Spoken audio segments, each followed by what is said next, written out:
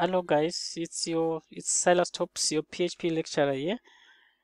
Welcome to our PHP lecture 13. In this lecture guys, I want to quickly show you how to draw a chessboard using a nested for loop in PHP.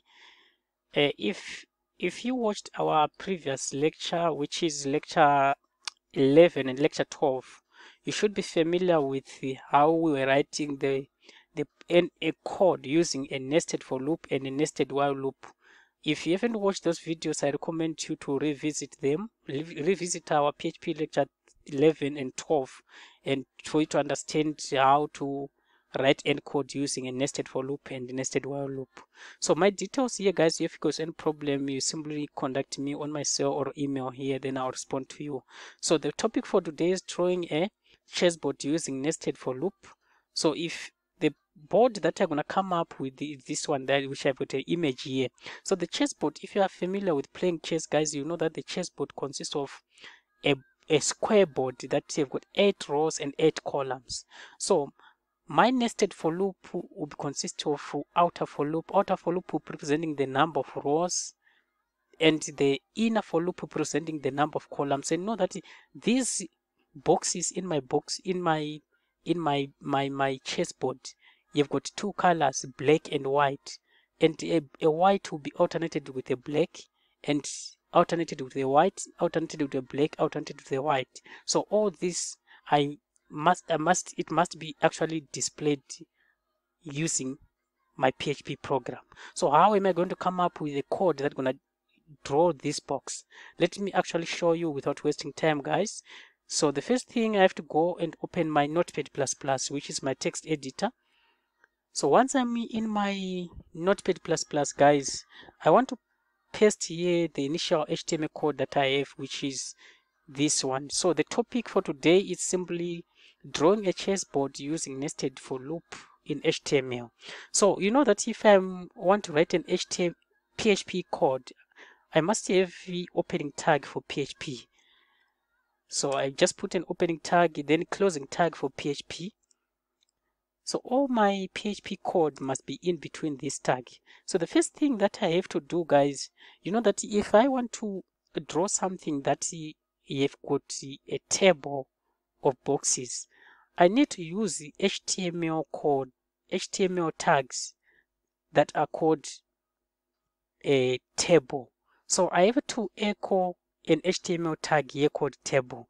So because I want to draw a table, so I have to call that HTML tag called table. So in this HTML tag, I want to set my table on this tag.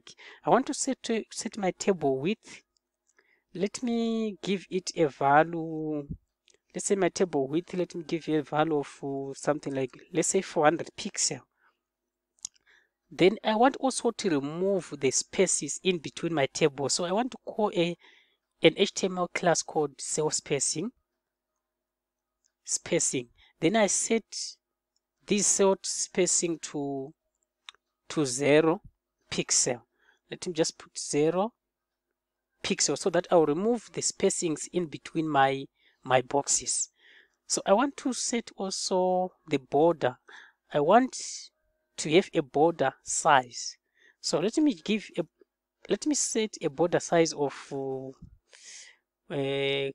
what can I give? Let me give 1 pixel. It will be fine, I think. Let me give you 1 pixel, a border size of 1 pixel. So once I'm done, I think these settings are enough for now. So let me close this table. Then I put a semicolon here. But this table tag, I have to actually close it because that is an opening tag only for my table. So I have to close it here. How do I close it? I simply come here, then I'll put another closing tag for table, which is simply table. I'm done. Then I'll separate it with a semicolon. So this is what I have to do. Once I'm done this, the next thing, I want to write a for loop that will present my rows of my, you know that the syntax of writing for loop is this one. So I want to write a outer for loop that's representing the number of rows of my chess box. So I have to declare a variable inside the initial position, the initial value or starting point. I want to declare variable called row. Then I initialize it to row what? Row number 1. So I'm simply starting from row number 1. Then I want to put a condition as long as variable row is less than, or equal to 8. I want to keep on doing something. So I want to keep on incrementing my row as long as my row are still less than the maximum.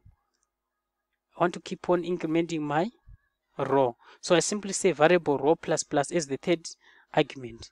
Once I'm done this, I have to, you know that each and every for loop, it have got an opening keyword bracket and closing keyword bracket. So I have to open this keyword bracket and closing bracket. So once this, if this condition is true, everything inside here must be keep on executed. So inside here, I need to have a table row. I want to call an HTML tag called table row. A table row is simply an HTML tag that's going to tell me that I'm now in a table, opening a table row. So an HTML tag, when I want to open a table row, is simply tr, then I close it. Then I want to close this table row, okay, semicolon. So I want to close table row, this tag, I'll simply say echo. Then I want to close it because I'm opening the tag called table row. Then I have to close it. To close that, simply, it's HTML syntax, guys. I hope you're familiar with the HTML. So once I'm done opening my table row, I want to write a for loop for my column. I'm in a table row. I'm in row 1. I'm opening now I'm opening my HTML tag that's going to tell me that I'm in a row, in a table row. So what am I going to do in that row? I have to go through all the columns. So I want to put a for loop. This for loop will be representing my columns. So I have to start from column number 1. So I want to declare a variable called color. Then I'll initialize it to 1. Then it have got a condition. The condition is going to be while color is less than or equal to 8. I want to keep on doing something. I want to keep on also increment my color. That will be the last, the third argument. So this for loop also have got its opening keyword bracket and closing keyword bracket, which means as long as the number of columns are not yet reaches this value 8, I want to keep on executing anything that is inside here. So what am I going to do inside here? I want to declare a value called total. Let me declare a value called total. Then I say total. I want to find the total of my row plus my column. I want to add my column and row and find the total. So what am I going to do once I got this? I want to compare if when I divide the total with 2, if I'm going to get a remainder. If I say variable total percent, if you watched our previous lecture, guys, you know what this percent means. It simply means the remainder gives me the remainder after I divide by maybe by 2, the remainder that I'm not gonna get. So I want to say if total divided by 2, you've got the remainder of 0. You've got the remainder of 0. I want to do something. So let me just open also a keyword bracket for this if and a closing keyword bracket. What am I gonna do if this percent is equal to 0? I want to echo a box that gonna be a white box. I want to echo a white box. If my total and row gives me an even, so I want to echo in a white box. So I simply say echo. So once I say echo, I have to put a table data because I'm writing it's HTML code table data. So I want to set the height of my box. So let's say height is equals to, I want to set the height maybe to be, let's say 35 pixels. I think it's enough. Say 35. If I say 35 pixel, okay. Then I want to set also the width. Let me say width is equals to, let me set the width of 30 pixel. I think it's gonna be okay, 30 pixel. Then I want to set the color. The color, I want to set it to white. So I simply say B color is equals to, then I want to display the color in form of a hexa. A hexa white color is simply in this format, which is FFFF. Then I'm done. So once I'm done this, I'm displaying this one. Then I have to close also here. I have to close. So to close my table row, I'll simply put this one. Then I'll say TD. Okay, closing TD. Then this is how I close. Then here I have to,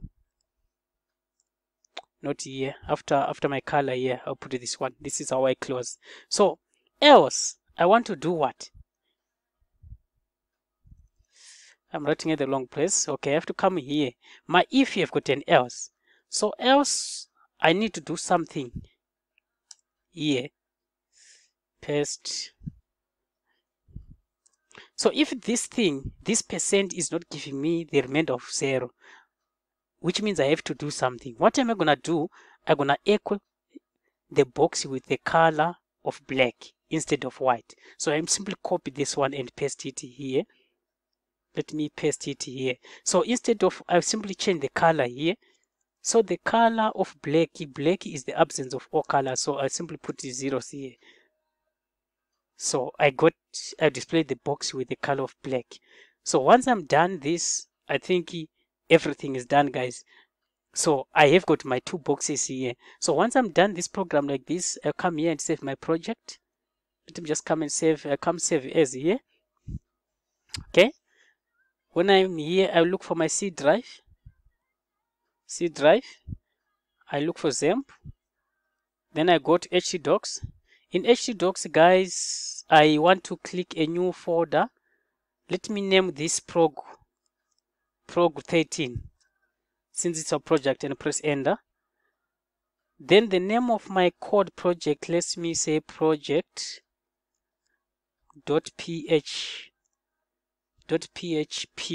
Then I'll save it in my prog 13 here. I just wrote pro 13, but it's fine. I open it and save. Subject, yes. Let me just say yes to replace the one that is already there. I don't know which one. Okay. Once I save it, guys, here I want to come and look for my control panel for XAMPP. Here's my control panel. I click it. Then make sure that I start Apache and also I start MySQL. Once these 2 are started, then I can minimize this. I go to my favorite browser. In my favorite browser, this is the image that I'm going to open. Then in my favorite browser here, I have to type localhost. Then /, then the name of my project, which is pro 13. Then press enter. Once I press enter, I'll see the project displayed here. If I run it, so you see, guys, everything is displayed as I expected. I managed to draw a chess box with the boxes of white using my program of PHP nested for loop. So I hope, guys, you understood how to draw a chess box using a PHP nested for loop. So guys, if you are still struggling, I encourage you to revisit our previous lecture, which is lecture 11 and lecture 12, which I demonstrated on how to write a nested for loop and while loop for you to be able to understand even the application of a nested for loop here in drawing of a chess box. I hope, guys, you enjoyed this lecture. Guys. Keep safe, keep well, keep practicing PHP.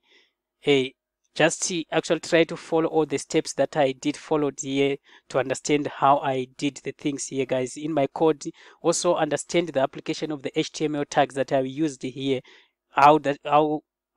what it means, and I actually show you did this HTML in our first semester. Please be safe, enjoy your evening, guys. I'll meet you in our next lecture. Thank you.